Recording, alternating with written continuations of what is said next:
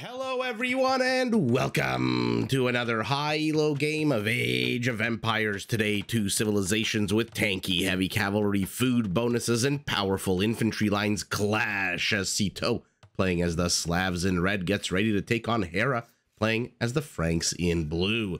Now the players herd their herdables, explore their alpaca llama surroundings, and try to get their butts up to Feudal Age ASAP. Not a bad time for us to take a look at the civ matchup that we are going to be watching today. The Slavs are a civilization that wastes absolutely no time getting all up in your business. Their infantry, which is already quite strong, can be upgraded to do trample damage, and their unique unit, the Boyar, is a fairly slow but ridiculously tanky, powerful cavalry unit with a very good and healthy amount of both melee and pierce armor.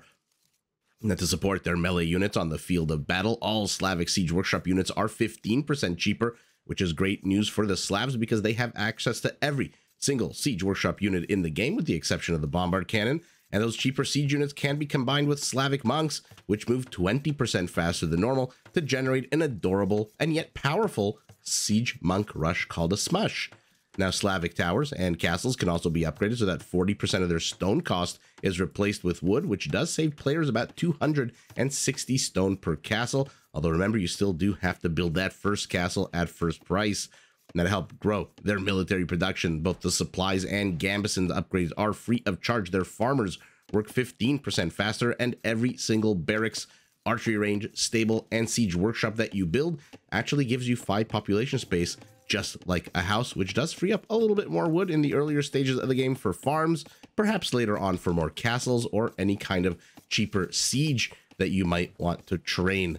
As Citeaux pulls another boar, not a bad time for us. I should say pulls a boar, not another boar, a boar. Pushes his deer, not a bad time for us to take a look at his opponent. Hera playing as the Franks, the OG cavalry civilization, harkening all the way back to the Age of Kings, which, by the way, happy anniversary to Age of Empires. I think it was yesterday, based on when the video is about to come out, yesterday or 2 days ago. When you have a baby, time absolutely stops. Time means nothing, and nothing is ever important again, unless, of course, it is the Age of Empires anniversary. In any event, enough silliness. We've got the OG cavalry civilization. Their knights come with extra line of sight. Their stables can be upgraded to work 40% faster, and all of their mounted units come with 20% more HP. Think Vikings and infantry, Franks and cavalry. Now, to support their heavy cavalry on the field of battle against very annoying things like maybe some halberdiers with, I don't know, maybe some trample damage on them, well, the Franks can turn to their unique unit, the Throwing Axeman. This is a ranged infantry unit similar to the Malian Gibbeto, but a little bit slower, and its range can actually be increased. Now, to help a player train as many Throwing Axemen as possible, Frankish castles do cost 15% less stone in Castle Age, 25% less stone in Imperial, and to help them feed their warriors and the horses that they ride, all Frankish foragers work 15% faster than normal, and they get mill upgrades free of charge. So those are the two civilizations, fairly similar on paper. We'll see how the playstyles all work out. And speaking of the civilizations, the playstyles, etc., let's take a look at the actual map itself. It looks like Hera's got a big old clearing to the west of his base, Citeaux, a bunch of forests all on the attack path, and so not exactly a very clear attack path into Citeaux, whereas it's a much clearer attack path into Hera's base. So let's take a look at those bases as both players sit on 18 villagers a pop. Looks like our Slav will go up to 2 more, then Loom, then Feudal. Okay, he expects some aggression out of Hera, and so getting Loom. Did Hera skip Loom? Yes, he did. Okay, Citeaux walling off his base. Primary gold in the forward-ish position, but annoyingly placed on the side of a hill. Primary stone to the back, which is very nice. And the way he's walling this in, he's not going to have access to any secondary or tertiary resources. Extra stone outside, extra gold outside to the right, as well as the third gold. So if Hera sees the location of this gold, might not be a bad place to push into our Slav, as well as just a very flimsy palisade wall at the moment at Citeaux. To be fair, in terms of forests, look at this, with only 1, 2, 3 relatively short lengths of palisade wall. He has walled himself in, and oh, pardon me, a house as well. Is there something behind this? Or is this house perfectly walled in the front here? I wonder if he dragged the palisade to see and make sure. In any event, our Frank is in the Feudal Age. Gold in the forward-ish position as well. Secured as well by a little bit of a bottleneck here. Sitaux has one house. Hera has a house in a palisade. So somewhat similar forward-ish looking positions. Whereas your primary stone, like Sitaux, also nice and secure to the rear. Extra gold to the top.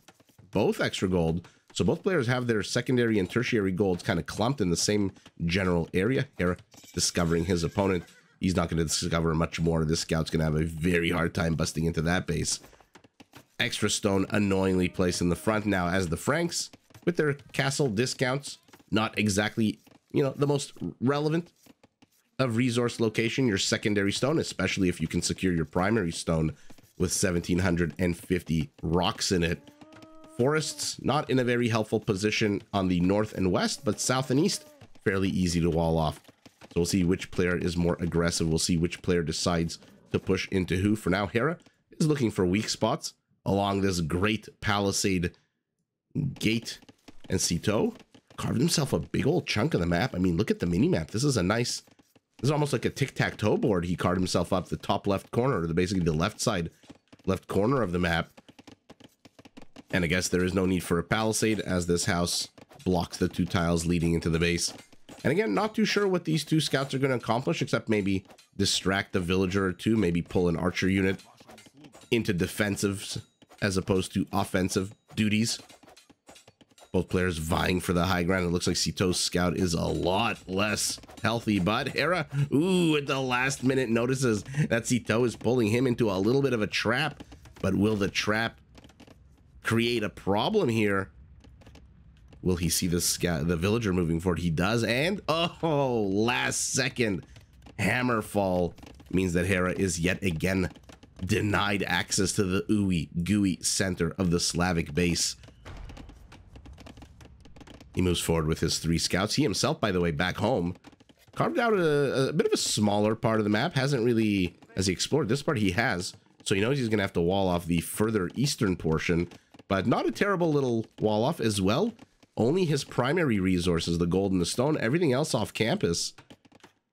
Interesting, both players going for such a similar 2 villagers. Do you really need 2 villagers, or did Sitaux just want to get the house back up to 100% as quickly as possible? Yeah, I don't think you really need 2 villagers, right?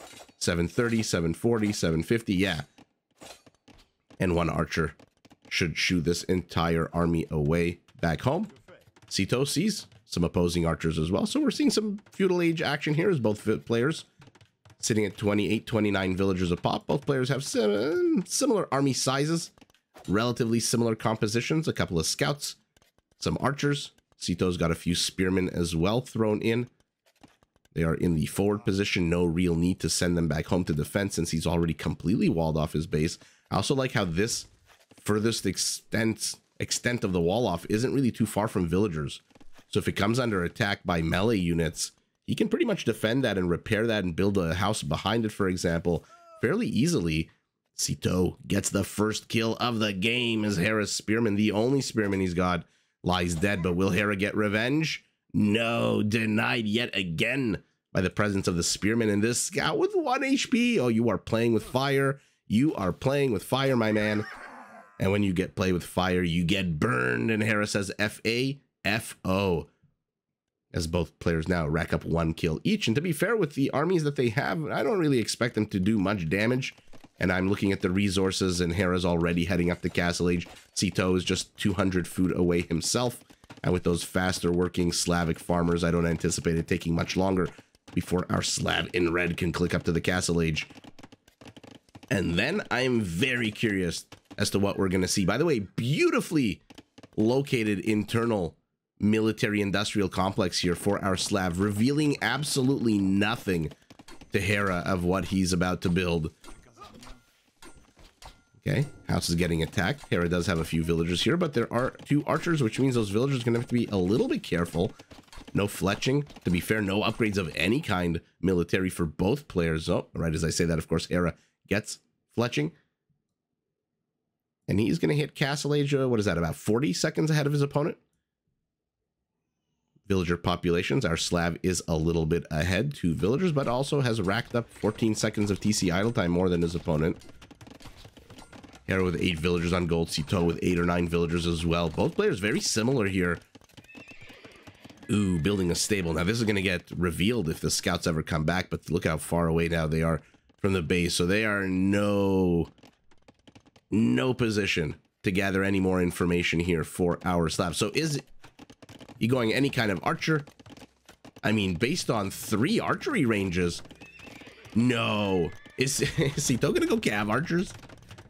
Is he getting this for like, oh my god, I feel like my brain's just leaked out of my head. Is this just for bloodlines and husbandry? This stable? I mean, first of all, kudos to Sitaux for knocking down a house's HP to 200 using only 4 incredibly weak Feudal Age units. So that is a fantastic thing here. Hera not repairing it, and Hera no longer has berry pickers. They are busy constructing a TC all the way to the right. Both players now in castle. It is cav archers. What is going on in Age of Empires when somebody creates a meta? And Hera's also going for cav archers. When someone creates a meta, come hell or high water, everyone does the same thing. Now, let's think about this for a second. The Slavs, I'm trying to think about their cav archers. They don't get thumb ring. They don't get Parthian tactics.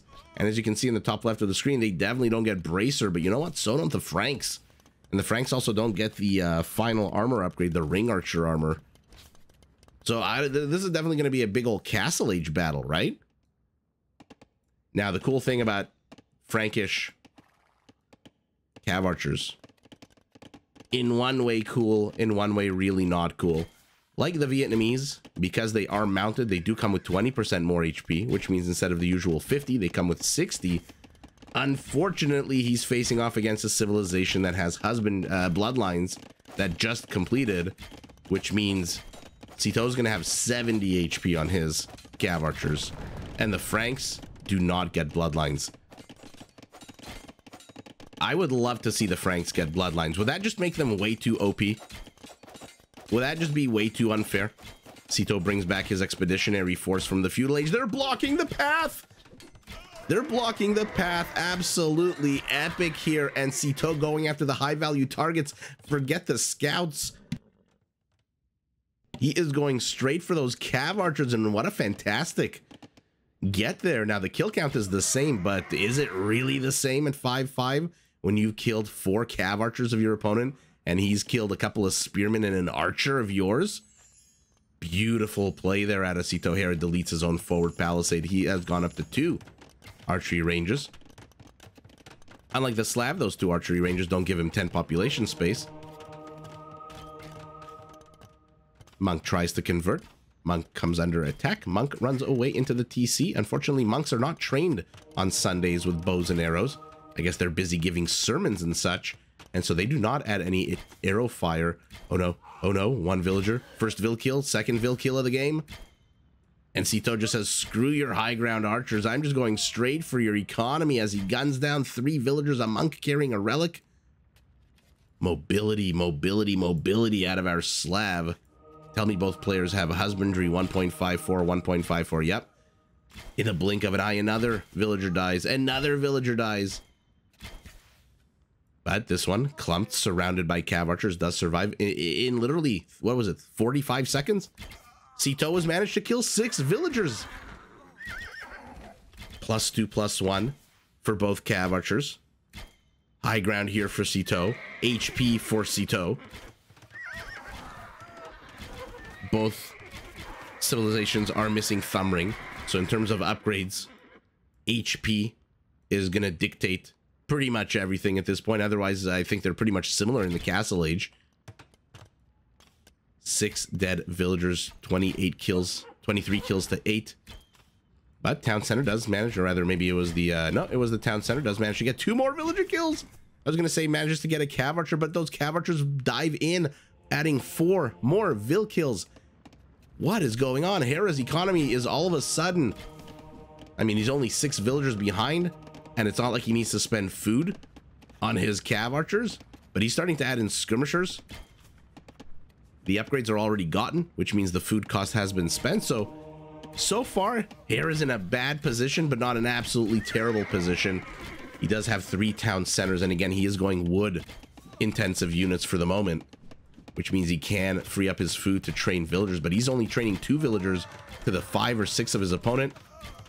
Finally does trap Sitaux in a bit of a corner, but it looks like yet another army group. We saw this with the Viper the other day and his freaking crossbows. Man, when one army group dies, another one comes in and more villager kills. 22 dead villagers in literally 2 or 3 minutes. Hera does have ballistics. Sitaux does have ballistics. Again, upgrade-wise, we are all the same. For some reason, both players are ignoring the second armor upgrade on their cav archers. And Sitaux just doesn't care. His base is secure. He knows Hera can't really easily pop in. With its last dying breath, the cav archer pumps a villager full of arrows, and all of a sudden 27 dead villagers. Kind of but not really aggressive siege workshop here. Why is it so far away from Hera's settlement? I would have loved to see something on the high ground here, maybe denying the gold. But this is exactly where Sitaux's pressing in, the 2 piles of gold. Hera, for his part, with elite skirmishers, just struggling to hold on. Now he's down 32 villagers. When the hell did that happen? He was down 7 villagers, 5 villagers a minute ago. Now he's down 32. Our Slav literally has double the economy, but this one cav archer's in the wrong part of town. And again, your farmers do work faster, although never discount the free farm upgrades, hitting the next age with an immediate boost to the output of your farm, and I guess with whatchamacallit. You know, that's the level of professionalism you get here. You know, with the whatchamacallit upgrade, with the heavy plow. If I'm not mistaken, it does add capacity to villagers by 1. And there's a gap. Meaning, I think, whereas the first and third, the horse collar and crop rotation upgrades only add value to the amount of food that's in the farm. I think heavy plow, if I'm not mistaken, does mean your village does upgrade your villagers to carry 1 extra chicken nugget. Sitaux continues to overstay his welcome, but does he actually care? He's killed 30 villagers. His economy is still 34 villagers ahead. A couple of stables being added here, a single knight. Where's this one archer from the long time gone by? He is housed, which is hilarious to see a Slav housed when every siege workshop, every archery range, every barracks and stable. By the way, take a look at his population once these... Oh, I thought they were a lot closer to completion. 15% discounted mangonels have popped out. And they are going to shoo away Hera's entire flimsy skirmisher force here. The Franks do not get redemption, if I'm not mistaken. I guess I don't even have to know anything about this game. I can just click the user interface. Yeah, the Franks don't get redemption, which means good luck contesting these mangonels without a siege workshop of your own. And our Frank, no siege workshop. You know why? He's barely got any wood. He doesn't even have 2 sticks to rub together. And now he's using the food that he's got to train knights. But beautiful. I love this out of Sitaux. This, not so much. But moving the 2 mangonels, okay, now here we go. I love that. Moving the mangonels to the high ground. Why the hell not add 25% more attack? But you got to defend the mangoes. You got to defend the mangoes. Looks like cav archers are picking off reinforcements to the south. The knights have closed in on the mangonels. Hera using his mobility to dodge enemy knights. Does get all 3. That is a very sour loss for Hera, even though he did lose all of his skirmishers, it looks like. What the hell do you need skirmishers at this point if all the mangonels are dead and your opponent is going knights?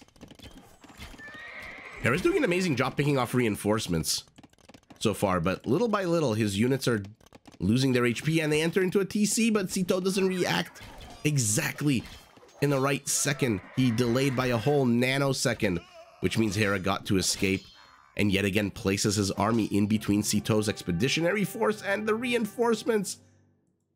Oh yeah, where it was first with range, now it's with melee. 2 more villager kills get added to Sitaux's belt. One over here, one over here. I guess it was ranged, pardon me. But wow, Sitaux, literally in the last, I want to say 10 minutes, just went full on. And another one, and another one, and another one. Endless villager kills. And Hera with 59 villagers even though, like I said, he's doing an amazing job picking off reinforcements here, and the reinforcements are being streamed in one at a time for some reason. Not really any archery ranger stable up here, even though he could technically build one. Sitaux's got a lot of wood. Hera just unable to stop the flow of units, and now he's got knights running around inside his base, his town center not fully garrisoned, which is problematic. It just shows you, if he wanted to fully garrison, he probably could have, but he probably wants to keep gathering resources while the town center fires arrows. But now you're also dealing with skirmishers. You still, by the way, haven't dealt with the cav archers. There are still cav archers here. There is still a feudal age archer, and there's a monk, which means your knights are now a little bit less, more lackluster, a little bit less power. And wow, what a short but fun game. Sitaux just doing, I mean, I'm going to spoiler alert. If you don't know the result of the Viper MBL game, plug up your ears with cotton balls. Sitaux doing to Hera what Viper did to MBL, which is, okay, nice town. I don't really care. I don't think that did even destroy a single building. Is the house, no, it's still there. I'm just going to go straight after your villagers. And there's nothing you're going to be able to do. If you want to get up your heavy cavalry, if you want to get up to Imperial, you need the economy to do so.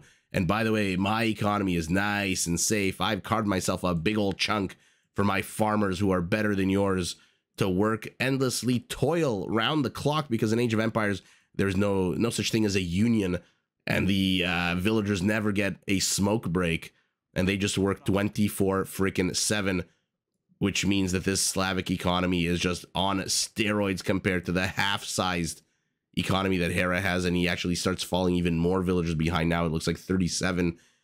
What happened? At some point, he was down like 5 villagers, and then Sitaux, just with those farmers, started pumping out, I guess, a lot more villagers while using his wood and gold for cav archers. What a crazy game out of Sitaux. What an insane level of aggression.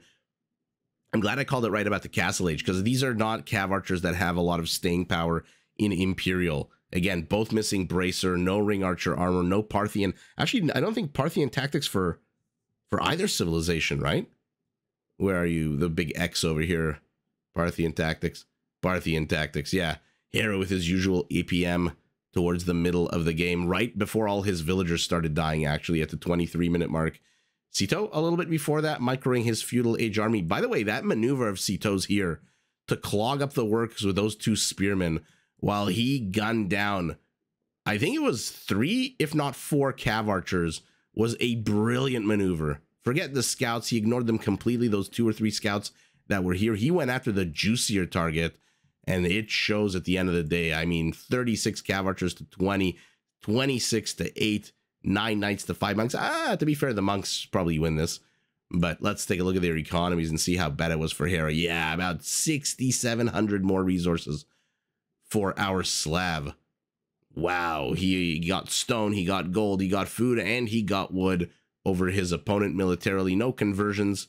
One raising, and it's Hera who got the raise. Well, there you go. So like I said in the a few minutes ago, pulling a Viper and just saying, you know what, keep your infrastructure, train whatever the hell you want. I don't care about your knights and your cav archers. I'm just going straight for your villagers. And Sitaux gets 32 of those villagers, 65 kills to 45. Hera gets more military kills, including that really cool sweep of the mangonels. Very cool out of Sitaux, by the way, to put the mangonels on the high ground. A lot of players would have just been like, okay, I have a mango. I don't have a lot of time. I'm under pressure. I'm playing Hera. Why don't I just right-click the town center? The mangonel would have gone from here to here.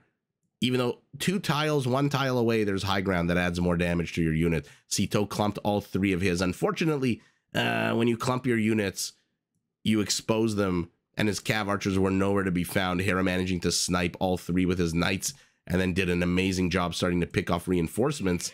Unfortunately, back home, he is just getting absolutely brutalized by the Slav and has no choice, having lost 32 villagers. Looking at the score, seeing he's 1,000 points behind, about 25% score behind, he has no choice but to tap out, lives to fight another day, and it is Sitaux, our Slav, with the 10 minutes of non-stop villager kill aggression, who takes the W. But GG to both players.